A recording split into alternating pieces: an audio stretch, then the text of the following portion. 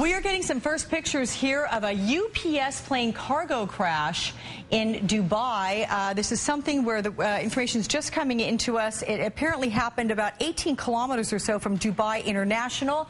We're not sure what the weather was like at the time. The pictures were here. These nighttime pictures don't provide any clarity on that. There's an investigation right now in terms of what caused this crash. At this point, officials are not confirming any civilian injuries sustained on the ground. There is no certainty at this point either in terms of the number of dead on that plane. Apparently this was in an area that was not heavily populated at all.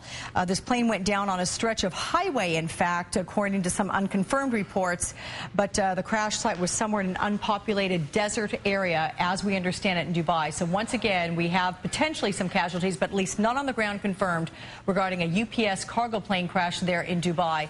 As soon as we get more information on that, we'll let you know here on MSNBC. Stay with us.